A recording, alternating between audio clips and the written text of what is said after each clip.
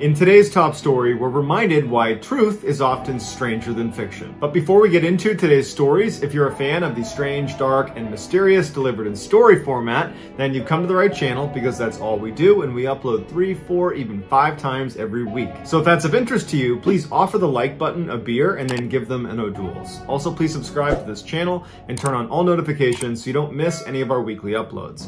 All right, let's get into today's stories.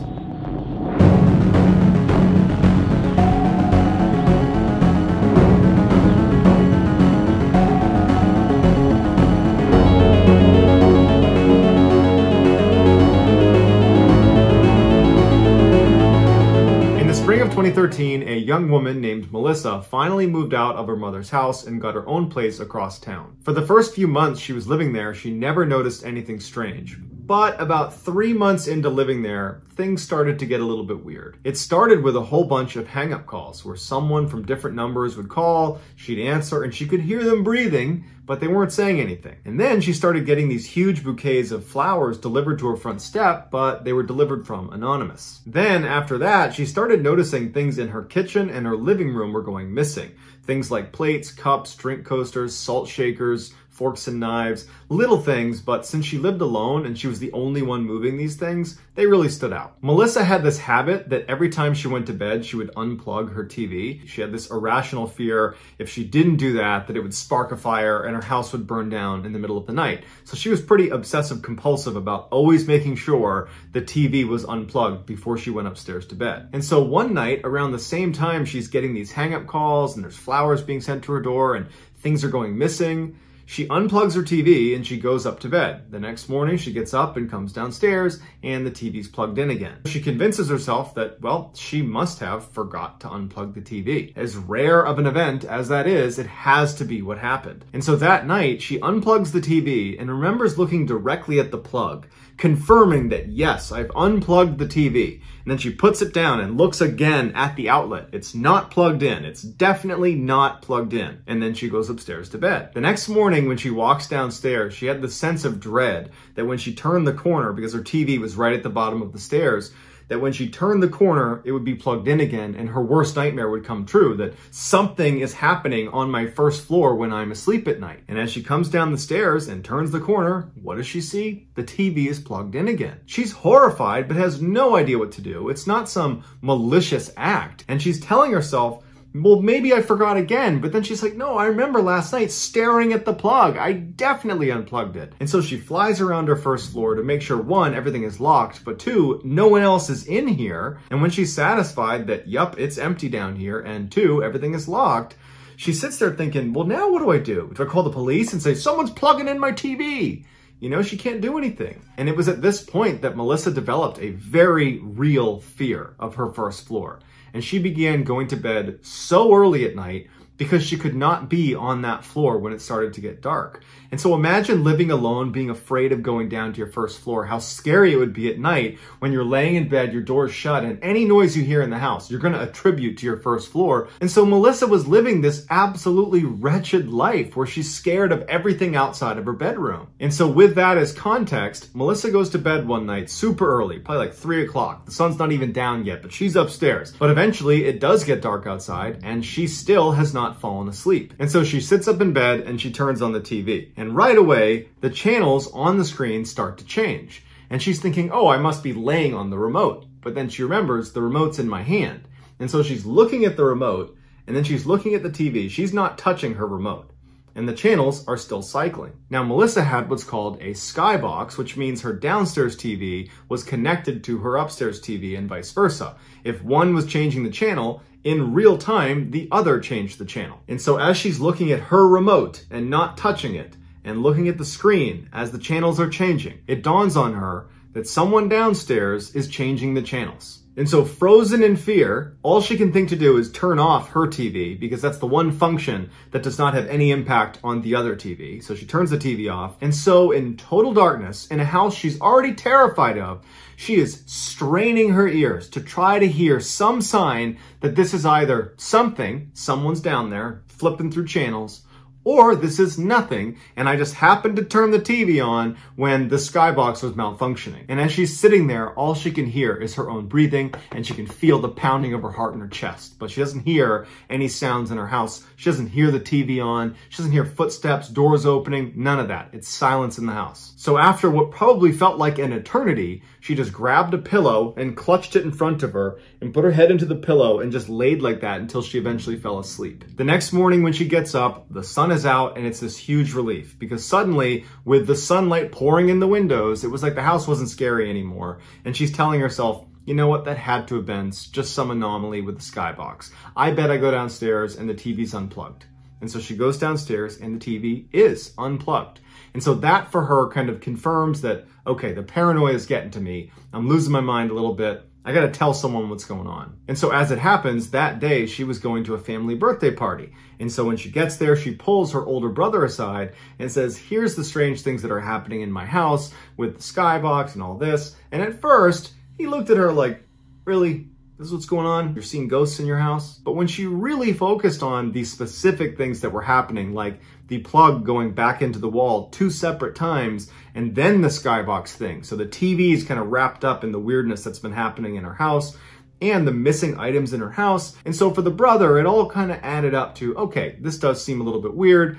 And he offered to live with her for a few days and just see it for himself. And as they're talking, their younger brother happens to walk by, overhears the conversation, and says, oh, I'll stay there too. For 4 days, the two brothers lived on the first floor of Melissa's house, and they don't see anything, they don't hear anything, it's completely ordinary. And Melissa at first was reassured, but then started to think, does that mean whoever's been doing this stuff is watching my house really closely and knows that I have, protection at my house right now and they're staying away? Does that mean I'm being watched really closely? And so finally, when her brothers are getting ready to leave after the 4th day, she was practically begging them to stay. She couldn't stand the idea of staying in this house. Her brothers reassured her that she had nothing to worry about, but if she experienced anything weird, anytime, any day, just call or text and they would be there in a heartbeat. Although she did not feel reassured, it was starting to get late, at least by her standards. It was like 3 o'clock, so the sun's getting close to going down, so she needs to go upstairs. So she goes back in her house and does like 20 trips around her house to confirm everything is shut, everything is locked, no one's in the house, everything is safe, and then she goes upstairs to bed. But like most nights, she was so scared of everything outside of her bedroom door that she couldn't sleep. And as she's laying there in utter silence in her room, she hears the unmistakable sound of her back door opening. And she hears footsteps walking through her first floor. And then she hears the TV turn on. And her brothers have been watching her TV last, and they had the volume set really, really high. So as soon as the TV went on, it blared all through the house. And immediately the TV turned back off because whoever turned it on knew that that was going to wake up whoever was in the house. Melissa doesn't know what to do. Before, whatever the heck was happening in her house was a little bit subtle. It was like she had to think about what she was hearing to confirm it was actually happening. Now, this person is just strolling into her house in the middle of the night and flipping on the TV and blaring it through the house. And so she immediately is like, oh my God, what do I do? And she picks up her phone and she calls her brother. Then he picks up right away and she goes, someone is in the house right now. The brother's like, I will be there in 10 minutes. Do not leave your bedroom. Don't do anything. Stay on the phone with me. So Melissa's shaking out of fear, and she gets up as slowly as she can, and she walks over to the window to get as far away from the door, which was locked, as she possibly could. And she's glancing out the window, waiting to see her brother pull up as she listens for any sign that this person downstairs has begun walking upstairs. Finally, Melissa sees out of the corner of her eye her brother's car pulls up across the street, and he, along with her younger brother, hop out. They run across the street towards her house. They hop over the fence and they run down the alley between her house and her neighbors, and they go towards the back out of sight. She's still on the phone with him and she's saying, do you see him? Do you see him? Do you see him? Do you see him? And he says, hold on. He goes to the back of the house where he knows you can look in and basically see the whole first floor. And as soon as he gets to that spot where she's expecting him to give her a report, and he pauses, there's silence on the phone, and she goes, what do you see? And he says, okay, yep, there is someone in your living room right now. I'm going to hang up and call the police, and I'm going to call you right back. Now, Melissa knew what she heard was very real to her, but to have it confirmed by her brother right now took this to a whole nother level of fear. Now she's legitimately fearing for her life. There is a person, an intruder in my house right now. Confirmed. They are right downstairs and they've been coming into my house probably for weeks. And so her brother hangs up the phone and begins calling the police. Meanwhile, Melissa is just standing in this room, horrified as she listens to a stranger walk around the first floor of her house. But because she was hearing the footsteps clearly downstairs, she decided she would just walk over to her door and look through the keyhole, which was oversized on her door. And if you looked through it and over to the left, you'd actually look downstairs to the first floor. You'd only see a sliver of the first floor. And so very carefully, she walks her way over to the door. And as she kneels down to look through the keyhole, her phone rings. It was in her pocket and it wasn't on silent. It was on loud and it was her brother calling back. And she kind of fumbles for her phone. She drops it on the ground. It's still ringing and she finally silences it. And then reflexively, she pokes her head back and looks through the keyhole, and standing at the bottom of the stairs looking up at her is a man with a hat pulled over his eyes who's clearly heard the sound, and he begins walking up the stairs. She's falling over backwards, screaming at the top of her lungs to get her brothers inside. She hears them come charging inside. She hears this epic struggle on the stairs, and she hears this person who's in her house, because it was a voice she didn't recognize, screaming, "I'm sorry, I'm sorry, I'm sorry." And then it's quiet. And so she opens that door because she wants to help if she can. And she looks and she sees her brothers have this man pinned on the stairs. He's not moving. And she sees her younger brother is holding something.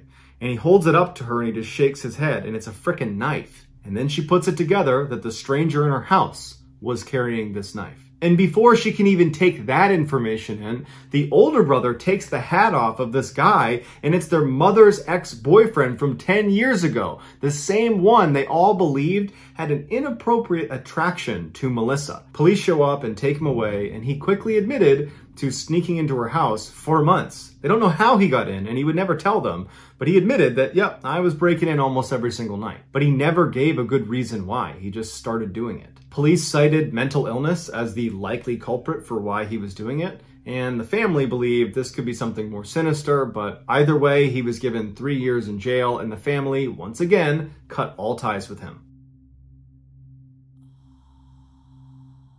In February of 2013, a young woman named Kim finally moved out of her parents' house, and she moved into this tiny little apartment that she absolutely loved. Kim had severe social anxiety. She could not stand being out in public, talking to people she didn't know.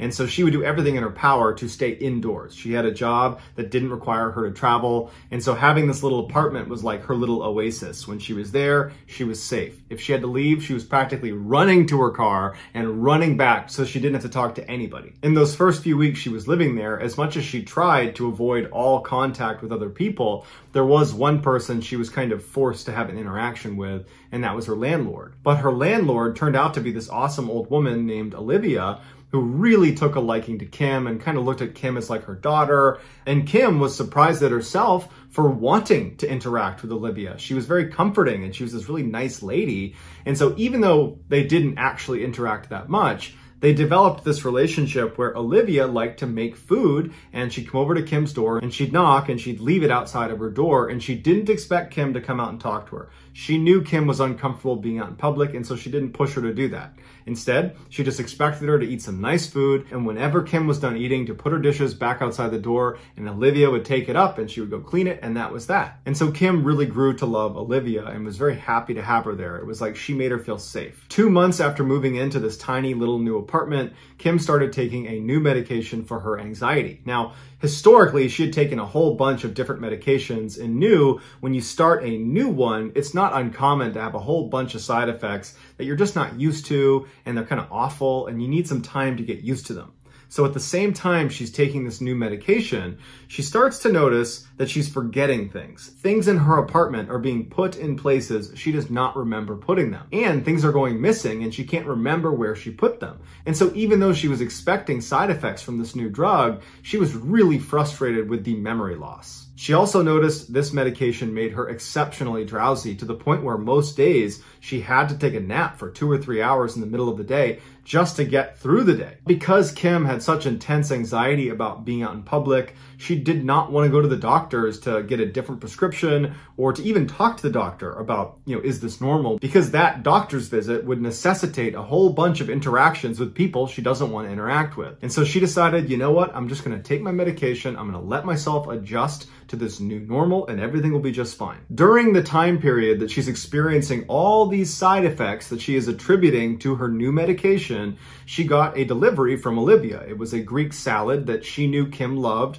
and Kim's psyched about this Greek salad. She brings it in her apartment and she decides, you know what I'm going to do? I'm going to have a nice day to myself. I'm going to go in my bedroom. I'm going to turn on Netflix and I'm going to eat this salad in bed. It's going to be awesome. And so she's sitting in bed, she's eating her salad, she's watching Portlandia, and then she falls asleep right in the middle. Like as she's eating her salad, she's falling asleep. She's so tired. When she woke up, she's like, wow, I've never fallen asleep that hard and that fast before. And she's literally still got the fork in her hand from eating her salad. And then she notices on the other side of the bed, the left side of the bed, the sheets are all disturbed, like someone has been laying there.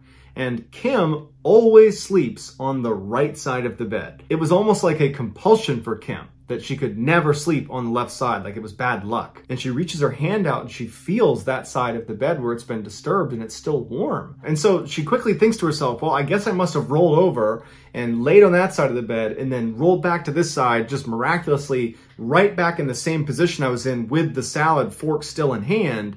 And that's when it kind of clicks in her head, like, that's not possible. That's not possible. So what does that mean? Does that mean someone's in my apartment right now? And so she leaps out of bed, she gets her phone, she enters 911 and she's ready to dial it, and she flips on all the lights in her apartment, she's running around and there's no one in her apartment. The apartment's still locked, everything is normal. And so she puts her phone away and her heart's still racing. She's very stressed out about what's just occurred. Because in her mind, in the back of her mind anyways, she knows she didn't roll over. That didn't happen. This is when Kim began to wonder, are all these strange happenings in my apartment connected to what just happened now? Because this incident right here does not feel medication side effect driven. And so all of a sudden she's looking at the other weird things in her apartment, like the missing toothbrush and the missing shoes and things getting moved around, as suddenly connected.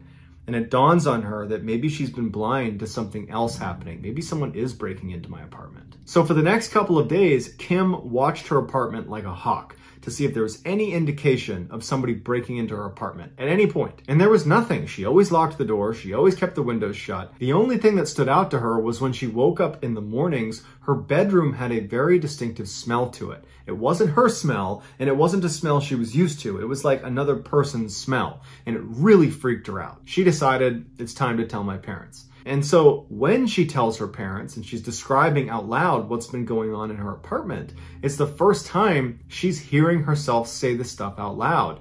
And it sounds way more creepy and way more scary than it did in her own head. And so as she's telling them, she's becoming scared to go back to her apartment. And her dad picks up on that and says, hey, I'll go back with you. We'll look around your apartment and we'll make sure it's safe and secure. And then on the way out, we'll check in with your landlady and we'll let her know what's going on. So she's brought in and everything's going to be fine. They go back to her apartment, they go inside, and when they walk in, everything looks normal. They kind of do a walk through the apartment, looks normal. But before her dad leaves, he says, hey, let me just do a closer inspection of your whole apartment. Let me look everywhere and make sure there's not like some special way to get in here, just to give you peace of mind. And so he went into her bedroom and he starts looking around and he's lifting up the mattress and looking underneath. And then he opens up her closet, which is this big closet, lots of clothes in there. It's not quite a walk-in closet, but it's big enough that you can easily stand in there. And her father reaches in and splits the clothes and he uses his light to look at all of the back wall. And he pushes on it and he taps on it and he sees if there's any sort of special compartment. There's not. But before he walks out again, he notices a little blurb of writing on the bottom right corner of the inner wall, an area that you could only see if you were standing in the closet looking for strange things on the wall of the inside of this closet. He kneels down to take a look at it, and it's this little tiny blurb of text that says, come back here so I can look at you. And the only way you could write it is if you were laying down in this tiny little corner facing the exit of the closet.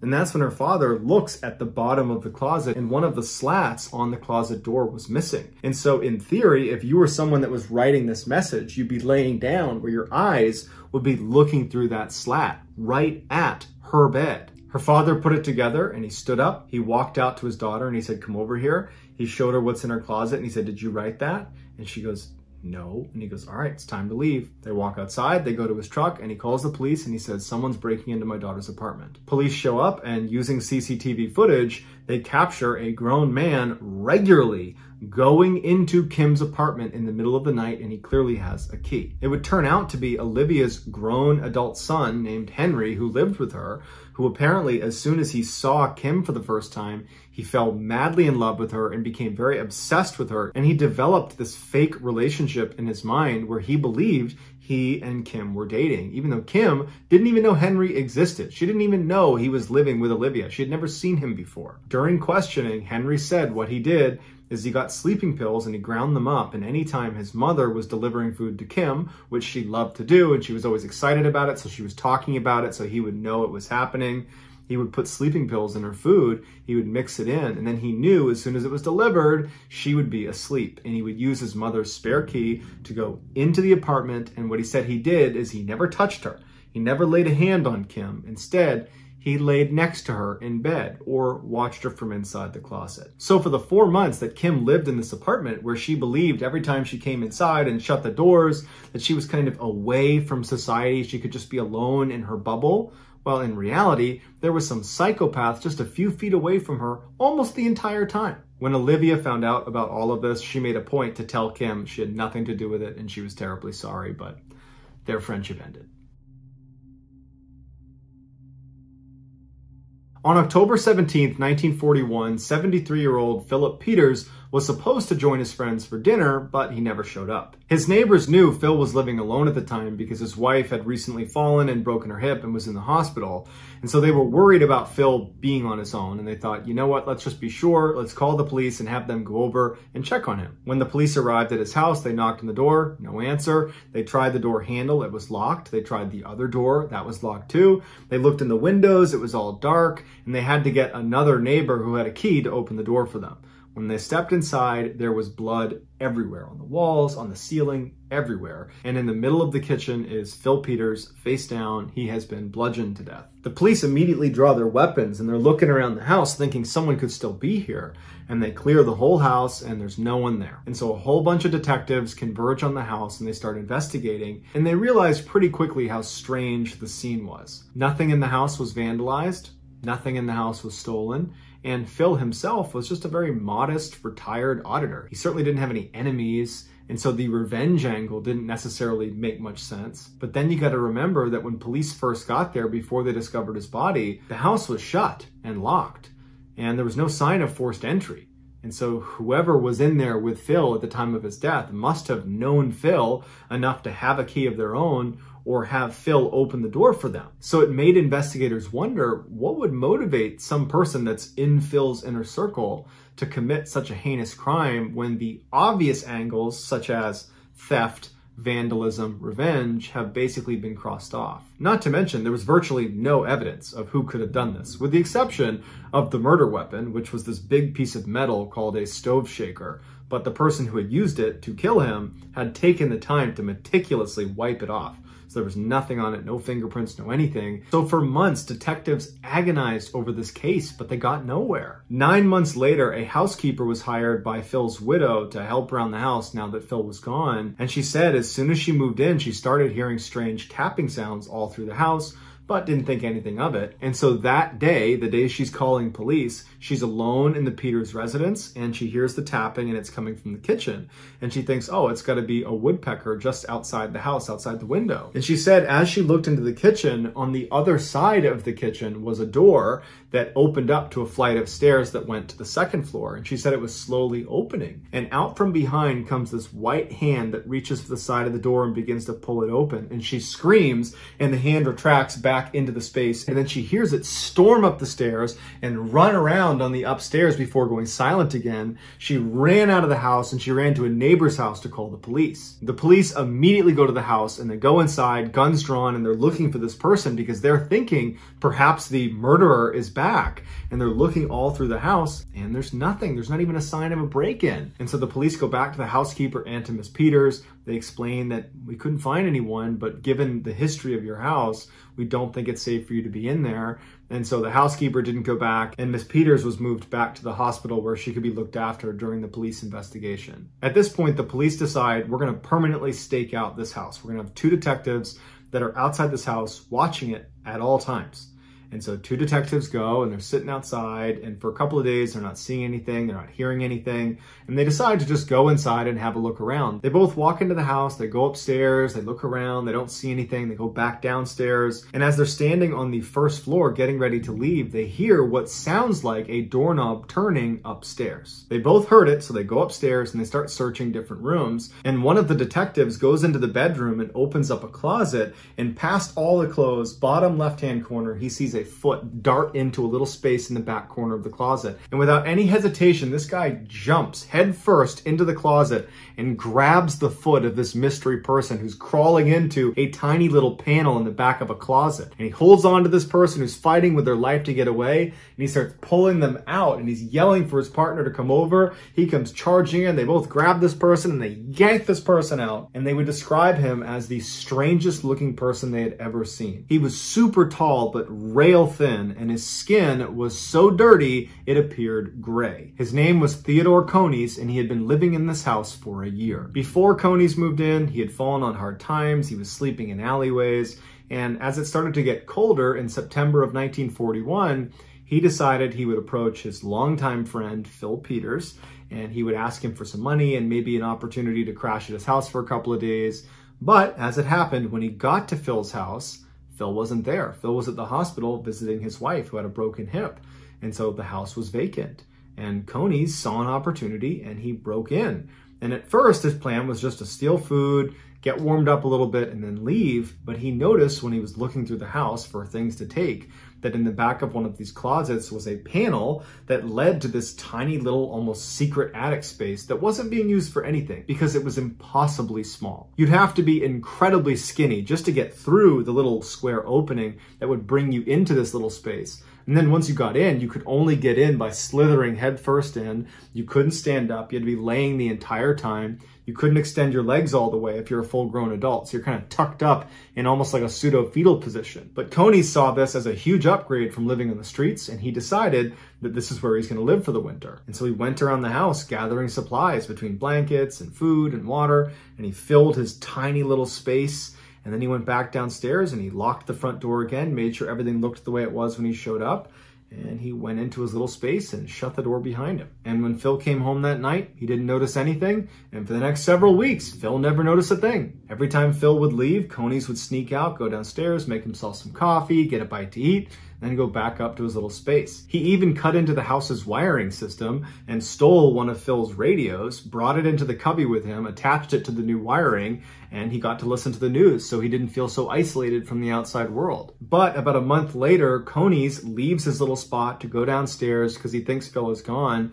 He gets to the kitchen, he's going to the fridge. When he shuts the fridge, he looks over and there's Phil standing there looking at him like, what are you doing in my kitchen? In a panic, Conies grabs the stove shaker and beats Phil to death. Not knowing what else to do, he wipes off the murder weapon, leaves it where it is. He goes in the fridge, he gets some more food and drink, and he goes right back up to where he lives. He would follow the investigation of Phil Peters' death on his radio, curled up inside of Phil Peters' house. Conies was quickly found guilty of murder and sentenced to life in prison. After hearing his sentence read to him, he says out loud, "Now I feel safe. I'll have a better home than I've had in years." So that's going to do it, guys. I hope you enjoyed today's stories. And if you found today's secret, please let us know in the comments what it is and where you found it. The first one to do that will get pinned. If you enjoyed the video today and you haven't done this already, please offer the like button a beer, but then give them an O'Doul's. Also, please subscribe to this channel and turn on all notifications so you don't miss any of our weekly uploads. If you want to get in touch with me, you can direct message me on Instagram or on Twitter. My username for both platforms is the same. It's just JohnBallen416.